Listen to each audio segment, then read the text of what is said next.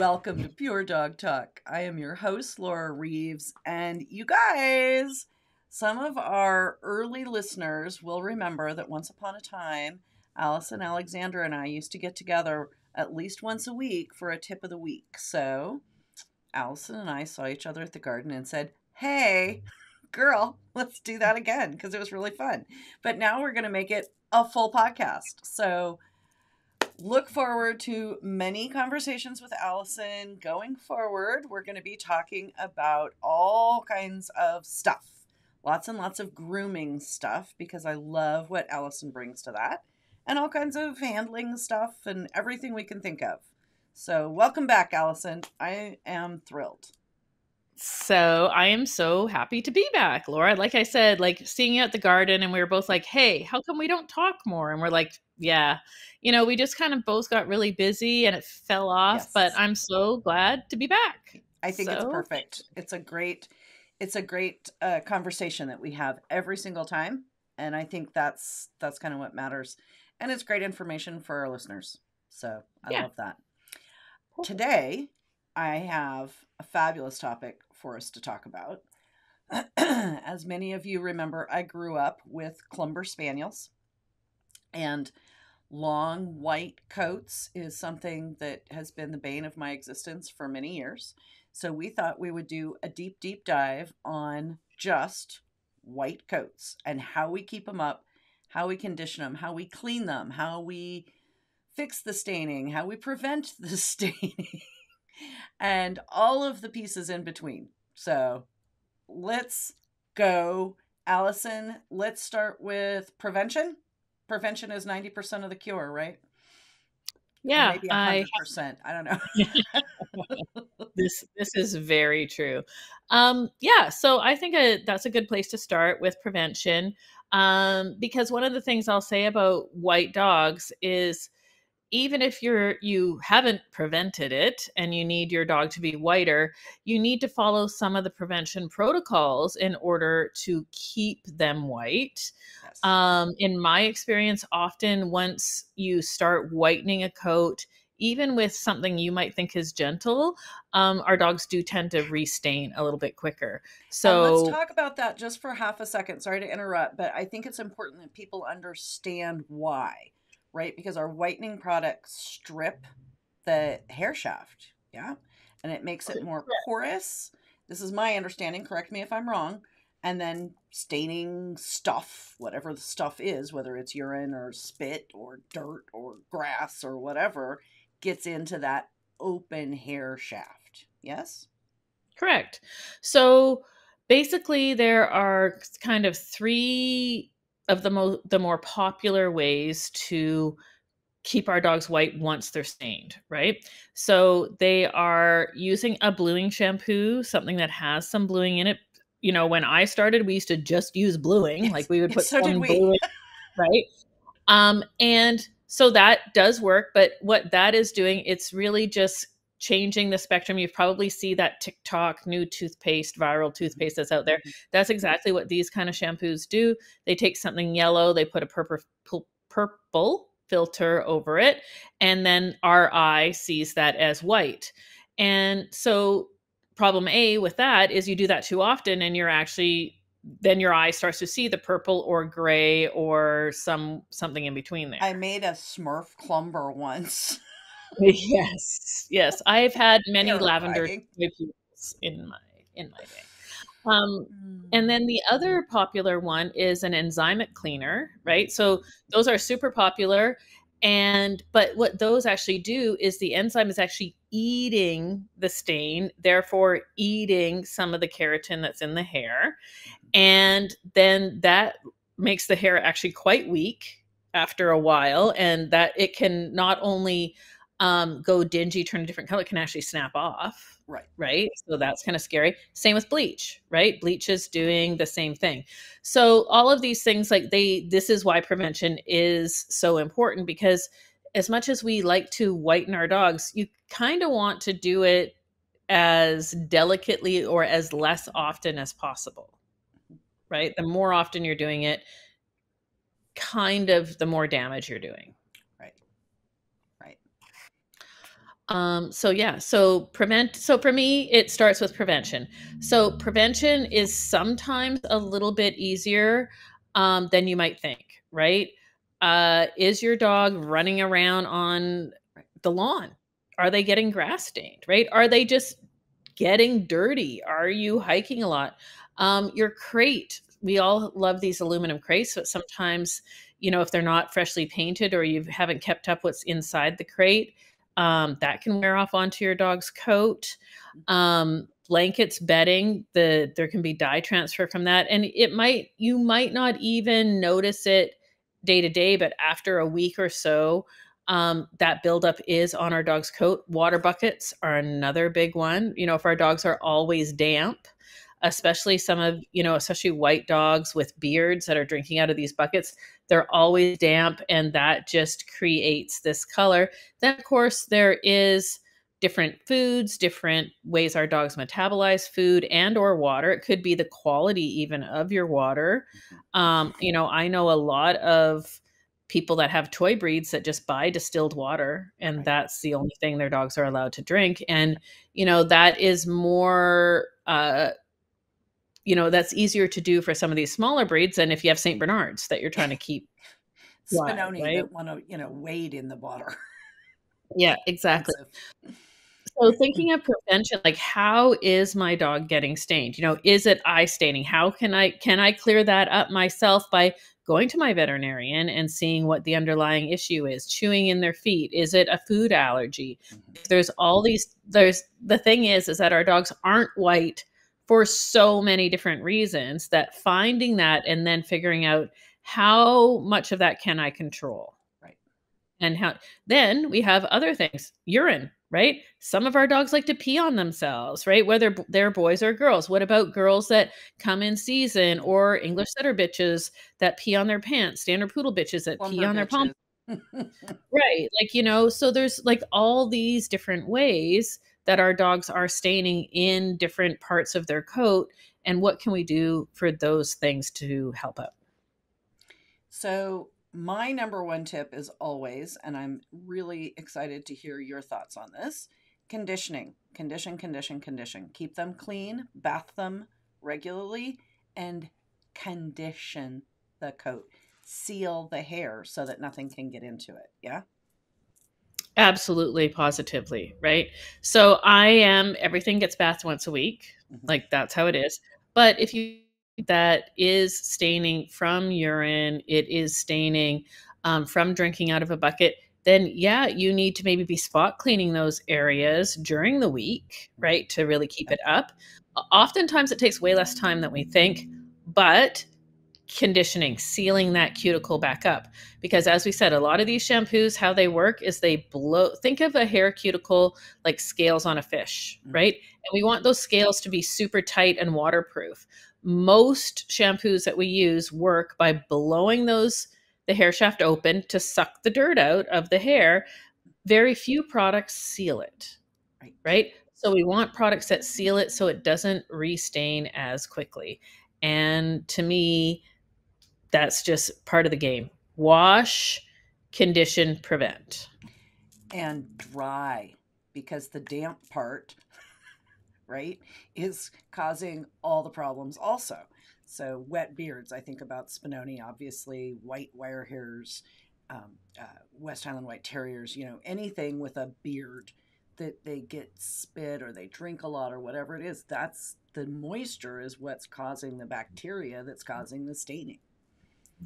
Absolutely. The other thing about that is most of the products that are designed to seal the hair shaft will only seal it with heat, right? So if you're not drying them, to your point, that those products aren't going to work. When it does come to those bearded breeds, so anything wire coated, we'll often see that little crease in the bottom lip, and I'm just going to pull those hairs out, right? Because they seem to just suck in the moisture. The moisture gets stuck in that, and then it like kind of spreads it to the rest of the beard. Anything that is softer coated, so like a Bichon, a Maltese, a Havanese, anything like that, I like to trim the upper and lower lip line, like just very, very carefully with like small, like snub nose scissors. And that way that hair doesn't get sucked into the mouth. and stained, and it's that hair that acts on both the wire and the softer coated that act as a wick, right? So that wicks the water into the rest of the beard and causes more and more staining, right?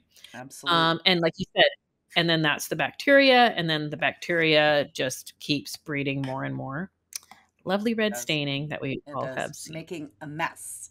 And so I personally, and speak to me, you have lots more product knowledge than I do. That's your absolute strength. I just tend to rely on what I know. But when I'm washing, and I'm spot washing, right? So a lot of my dogs are wire coated dogs. They're not getting a jacket bath every week or daily.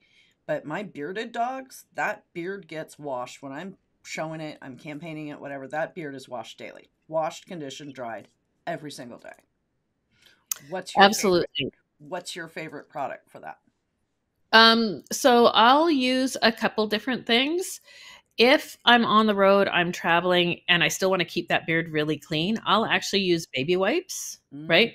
So baby wipes are kind of my go-to. I'm on the road and I want to keep that beard clean. So especially after they've eaten, which is a big one for me, and or if they're out for a big walk and then they have a drink before they go in their crate and I continue on my journey, I'm going to use a baby wipe because a lot of them do have a gentle cleaner in it, and that cleaner will help kind of automatically dry that beard. So I'm going to really scrub it with probably 3 baby wipes if it's a Spinoni, maybe 1 if it's a West, and follow it with a towel and towel it dry, right? So that's my on the road thing. At home, I'm going to use, typically I don't like to use something with bluing in it every day. Right? So I might use a self-rinsing shampoo like OC Magic Foam or something like that that's clear, because I don't want to be adding color to it. They also speed the drying process, right? A lot of those rinseless shampoos do help speed the drying process. And let's face it, when you're drying that beard once or twice a day, saving 5 minutes helps you out. INV actually makes a fantastic beard spray that so when we also talk about staining and white dogs, I would like to also think about staining on our blue dogs, right? So my mom had Skye Terriers. I showed some of them, and they would get that brown staining that you could see even though they were blue. But I found that using that INV beard spray, so same thing, I'd wipe it with a baby wipe and kind of air dry brush it and spray the beard spray in it. And again, it helped kill the bacteria that was in there that's causing that kind of red staining. At home, I'm going to just use shampoo. Right. Just a pretty easy shampoo. And then what's your go-to conditioner? Well, I like something that seals the cuticle and speeds up my drying time. So I use, typically 95% of the time, I use Chris Christensen After You Bathe. Yeah. It seals the cuticle. It cuts down your drying time by like 30%. And I dilute it 8-to-1. It doesn't say that on the bottle, but I dilute it 8-to-1, and I find that I get good tip. I get really good results from that. Okay, great. I know this may make everybody's head spin off their body, but having had enough Spinonis that I had to salvage a beard, right? Like go get that beard back. I have found that I can use the hydrogen peroxide, like we use the higher, not the wound kind, but the hair care kind. Put that in a spray bottle, spray after bath, before condition, and that will help dry it, and then put your conditioner.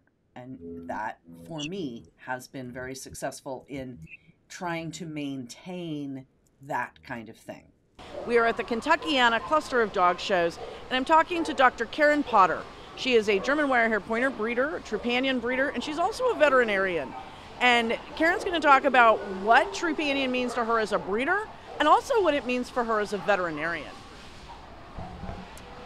When I became a Trupanion breeder and I sent my litters out, I knew that they were going with 30 days of coverage had one of my owners have an emergency with them. That's comforting to me as a breeder to know that they can get help.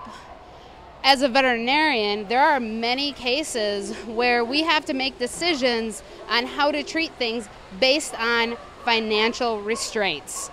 And when the financial restraints come into play, we can't always do absolutely everything for that pet. So if my puppies are covered, at least for those first 30 days, I know that if they get sick, they can get the best possible care. Yeah, interesting.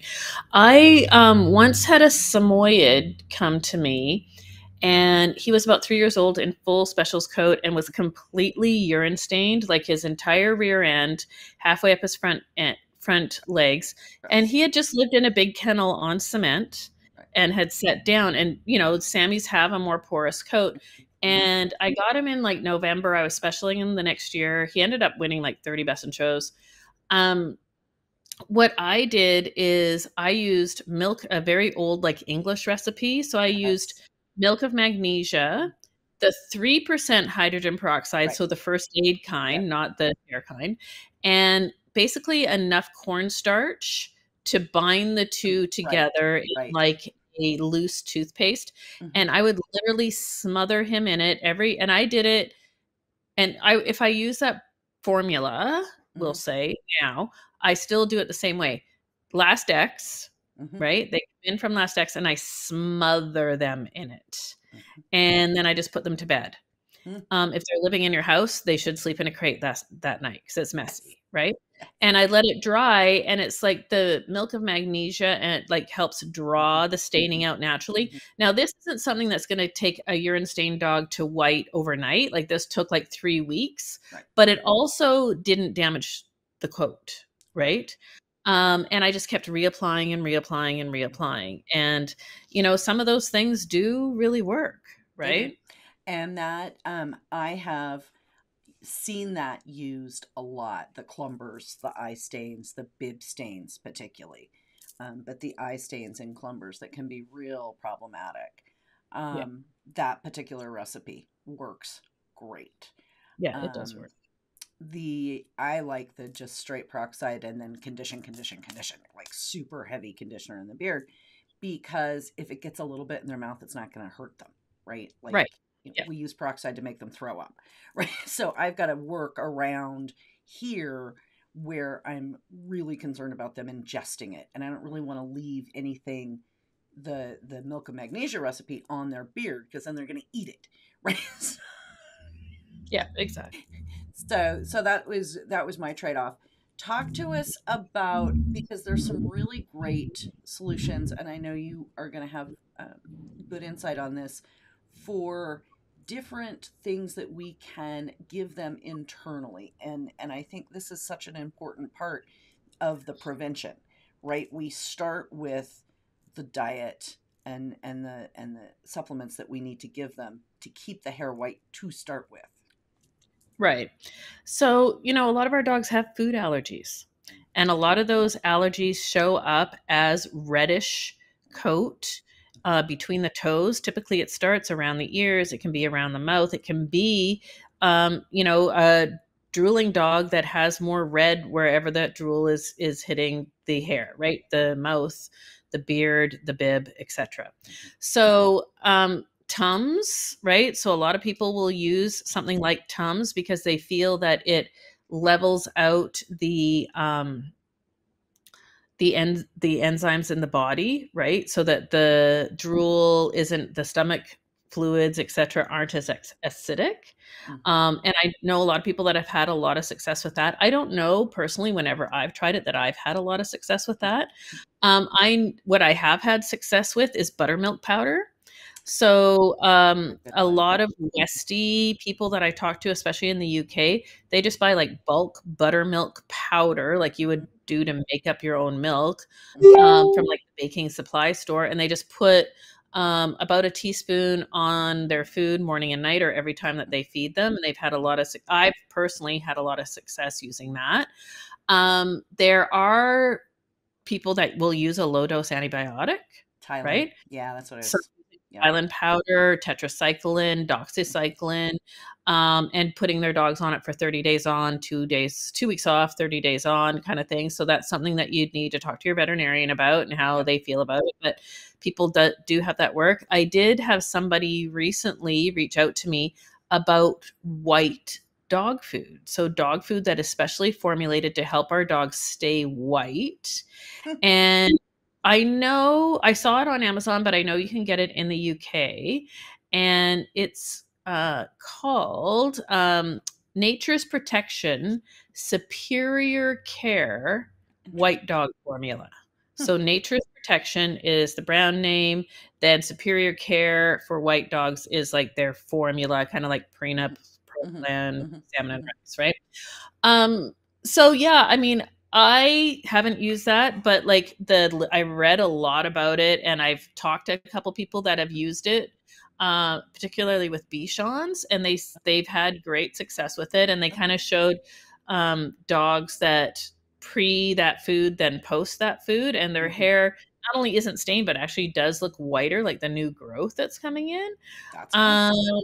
That's kind of cool. So I'd like to get more kind of into that and understand how that really works. But I think, really watching for allergies and understanding that our dogs can be allergic to food, watching out for foods that do have a lot of dye in them. Like they do say that is one of the things. And not only watching out what they're eating, but what are we giving them for treats, right? And, as I've stopped showing other people's dogs and I only have my own dogs now, I've noticed that I'm like pretty generous with the treats, and maybe I'm not always paying attention. I'll pay attention to what they're eating, like their food, but then, I'm thinking, they're actually eating quite a bit of treats that maybe I'm not paying attention to. So I think that there's lots of things. Watching your water. What is the pH in your water? Do you have hard water? Is distilled water an option for you? I mean, I just know so many Maltese people that really the Maltese people. Every Maltese person I've ever talked to, you never ever they don't get to drink anything but that. And I actually had a really interesting conversation with Tara Martin about Maltese, and she said that genetically, like there's good white hair and not good white hair, which I thought was super interesting. I know that in Clumbers, I had one special that could not eat any food that had beet pulp in it. I mean, I literally changed his food from one with beet pulp to one without, and within 4 to 6 weeks, staining gone. Huge difference. So there's that one. The only other one that I've used and had intermediate success with, and I think it has to go to the pH balance in your water. I know some Akita people that have white Akitas that will use apple cider vinegar, the kind that has like the mother, the stuff in it, and put that in their drinking water. So again, I think it's back to the pH balance. And I had one white Akita that I used that with, and it was, she didn't have any eye stains, so I'm going to go with it was good. Yeah, and I meant to mention apple cider vinegar earlier because when we showed a lot of English setters, dogs and bitches that were quite heavily coated, and it was the urine staining. Like it wasn't so much they didn't really have tear staining or a lot of drool staining, but the boys, had big white kind of furnishings that they'd pee on their loin hair and their front legs. The girls would sometimes get their pants in it, and I swear by apple cider vinegar for reducing the acidity of the urine, so it doesn't smell as much, which is kind of a bonus. Nice. It doesn't stain the coat as yellow. It just doesn't get as yellow. So obviously there's something there with the enzyme, all of that. And I've had great success using that. Yeah. Right. And also they weren't tear stained, but I never really thought of that before, but it really helped. Right. So that was the only other one that I personally have used that I thought had some success. The one that did actually completely blow me away was the beet pulp one. And I had to, it's like go in this dog food store and read every label and try and find something that, doesn't have beet pulp. But it worked. So, okay. Different kinds of white hair. I think, and different ways we treat, from the wire coat to the poodle coat to the Old English sheepdog coat, right? The bearded collie coat. There's so many different kinds of hair types within our white, the Samis, right? A white Siberian, a white Akita. So let's talk a little bit about different ways we would treat those different coat types.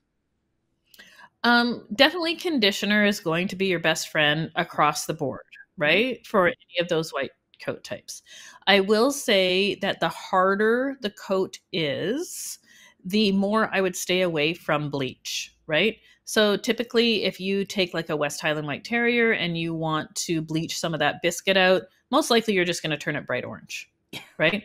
So not the desired effect. Where if you use a softer coat, a poodle coat, a Maltese coat, you can get away with using more of a bleach type product if you were at that point where you needed to use bleach. And it's going to, in my experience, be more successful for you, right? Interesting. In all cases, you must use conditioner all the time. I will say whenever you are using some kind of bleaching product, once you have decided to either go with bleach or an enzyme cleaner, you from then on should bathe your dog in something white. Yes. Right? You can't bleach a dog and then bathe it in a bluing shampoo. You can't use enzymatic cleaner then, right? Because you are going to turn them bright purple, bright blue. Did I mention color. Smurf the Clumber? Yes. Smurf the Clumber. There's lots of different things you can do. There are some, now that we're getting better and better toners in the hair world. So this is something where you need to go to a beauty supply store and talk to somebody that is experienced. But there is a better, you can't dye hair white is the problem, right?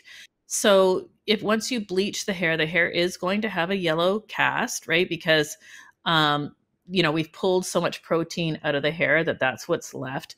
And so then to put something back in, you need to use like a very light violet, it looks white to you, but it's basically violet.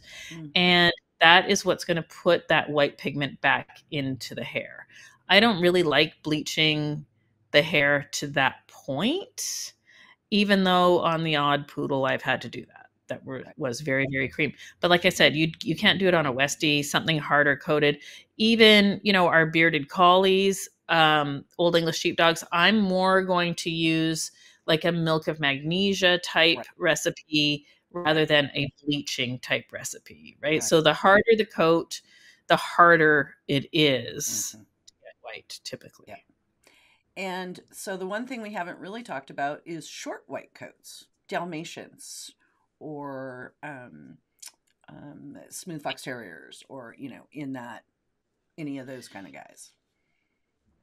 So again, here's where I think food and water is so important, because I've always said short-coated dogs need twice as much grooming as long-coated dogs, because you don't have you can't hide it. There is no way to hide it. It is there for the world to see. So that's the same if they're not going to be bright white. So actually my favorite tried and true whitener that I use for my smooth coated dogs, I will even use it on, I do use it on poodles and other things as well, but for short haired dogs, that has never let me down. I've been using it for 25 years. I think it's one of the most undersold products at dog shows, and it's Crown Royal Whitener. Yes. So Crown Royal Whitener comes in a tub. It's a white powder. Now, do not get it confused with Crown Royal Grooming Powder or Crown Royal Chalk, which is also confusingly sold in the same tub. The other thing is that it needs to be used with 20 volume cream developer, so 20 volume peroxide, like that you mentioned earlier, and they don't sell the two together, right? You have to go to Sally. These are what we call those secret under the counter things that you just have to know. So that's why we have our podcast today, so that everybody can know our under the counter ways to do things. It's the in and out secret burger menu. Right? This is what we're doing right now. This is our secret burger menu. So for whatever reason, Crown Royal decided not to sell the two things together, which is mind blown for me. And so like, even if you can find the whitener at the dog show, it's still 2 days till you can use it, because you have to find a beauty supply store that's open after Best in Show and get there and buy it, right? So again, I like to do it last thing at night. Yeah. After Last X, I'm going to mix up the Crown Royal whitener and the 20 volume. I like to use cream developer. You can use clear developer, but I just find cream has the conditioner in it already, right? Nice. Okay, right. I mix it into, for a short-haired dog, like just about toothpaste consistency, and I smear it on there and put them in a crate overnight, right? And maybe they will lick it, and maybe they would vomit if they did. I have, again, used it for 25 years. I've never had a dog get sick from it. It makes them absolutely, positively white. Sparkly white. I use it no more than once a month. The next morning, how I like to do it is they go out. So like, this is a plan, right? It's not like you don't do this willy-nilly. Last X, they come in, you do it. The next morning you have planned. That's the first dog getting a bath, right? So they go out for their morning exercise. They come in. I like to rinse it off and immediately apply conditioner. Yeah. Right? So I immediately apply the conditioner. I leave it on for 3 minutes. Then I just shampoo and condition as normal. Even though they're short-haired dogs, I put conditioner on them, right? And it does make them absolutely sparkly white. And like I said, I've used it on poodles. I've used it on American Cockers. I've used it on bearded collies, Old English sheepdogs. I've used it on beards. I've used it, on everything. It's not expensive, which is fantastic. I will say it can be hard to find Crown Royal. You may have to online shop it. Out here on the West Coast, it's hard for me to find Crown Royal products anymore, unfortunately. I will agree. Their wire coat shampoo is the best wire coat shampoo I've ever used, bar none. And the other thing is, even places that do carry Crown Royal don't often carry the whitener because they think it's another chalk. Right. And it's not a big seller, but I think it's because it's on the secret burger menu, right? I mean, I think that's why. And I think if they sold it with like, this is how you use it. Like, it doesn't even like put the peroxide with it, right? In the interest of full disclosure, I think that Chris Christensen is going to be taking over some of the distribution of Crown Royal. And then I am very hopeful that I will be able to market this properly. this with some cream developer. But, that's next year. Right. Just FYI, maybe that could help more people get it off the secret burger menu, so to speak. And get it on the main stage menu, right? Yeah. And I just find it's easy to use. It's easier to use than bleach. It works every time. It's cheap too, right? The only other one that I have had some success with is, I think it's a Chris product, isn't it? The whitening gel. I think that's number one, All Systems. It might be All Systems. Yeah. You're right. It is All Systems. And I was trying to see the picture in my head. Yeah, and I like feet in clumbers, right? Like, I'm not going to use it in a bib sort of thing, but in the short hair, clumber feet are notorious. They lay their heads on their feet and spit on them. It's just a thing. And so for that, if I got a dog in that was gungy and I had to get it ready to go right now, that you put that whitening gel on, hot dry it in, and then wash and condition. Magic. Yeah. That is the one I have had good success with. I've had really good success with that as well. And where I've used it, not only have I used it on feet, I've also used it showing a lot of like white poodles or Bichons where people have used ear medication and it's left a bit of staining. I've just like put the gel on again, hot dried it in, and by the time you bath it out, it's crystal white. It is truly amazing what I've seen it do. I used to buy it by the carton. And it's another one that's a little bit harder to find too. Right? So it's almost like, why are you making these good things hard for us to find? But anyway. They make our lives difficult. Okay. Any other last words for our white-coated dog owners? So for me, it's when you're using these products, use them as little as possible. Right? So you don't want to, it's often, it's not a case of more is better, right? So if you're using a bluing shampoo and it's working for you, use it sparingly, because otherwise your dog is going to turn gray or blue or purple or smurf, right? If you're using an enzymic cleaner, remember that the enzyme is actually eating the hair as well as the stain. There's no two ways about it. It is. And you need to use it with the hottest water you and your dog can take, but make sure your dog as well, not just you. And use it as sparingly as possible, or you're going to get a lot of coat damage, right? If you're bleaching or using a whitener or white lightning or white, whatever it might be, use it as sparingly as possible, which is why the prevention part of this is also so important. That's why finding the internal part, is it your water? Is it the food? Do they need to not eat beet pulp, right? Whatever that is, find that out, because you don't want to be making a problem. The other thing that I see is people either over diluting or under diluting product, right? So if you over dilute a product, if they tell you to use it 8-1 and you're mixing it 12-1, it's not going to do the job that it's made to do.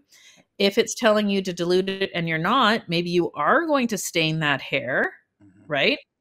Also leave it on. Don't put it on for 2 minutes. Like if it says to leave it on for 5 minutes. And just actually one thing that I will say about using, especially a bluing type product, is pre-clean. Yes. So, oh my God, yes. Right? So here's the thing is that our dogs have environmental debris on their coat, right? They have fabric softener from laying on their dog bed. They have styling products we've put into them from the dog show. Maybe they have a just fleece. natural coat oils, right? There's natural oils in their hair. They have everything. And so a lot of times some of these products can't do the job that we want them to do because they're trying to fight through the environmental debris or natural oil or whatever styling product that's on their coat. So pre-wash with typically a good clarifying shampoo, but remember that a clarifying shampoo can be a little harsh as well. Then use your whitening product, then use your conditioner, and please, to help yourself out, say the shampoo is supposed to be left on for 5 minutes and you did it for 3. And the whitening shampoo is supposed to be left on for 5 minutes and you did it for 3. If the conditioner says 5 minutes, please do it for 6. That's 10. the one. I like 10. Right? Exactly. Like if you are tight for time, the extra time goes to the conditioner every single time when you're whitening, not only to seal in what the goodness that you've done, but to seal out the next round of. To me, that's it, right? It's to keep it from, because once you strip that, you've got to protect it.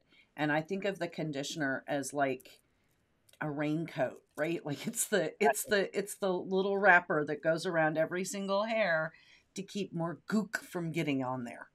Exactly. Totally. No gook on our white hair. I think that's an official term. Okay. I think it is official.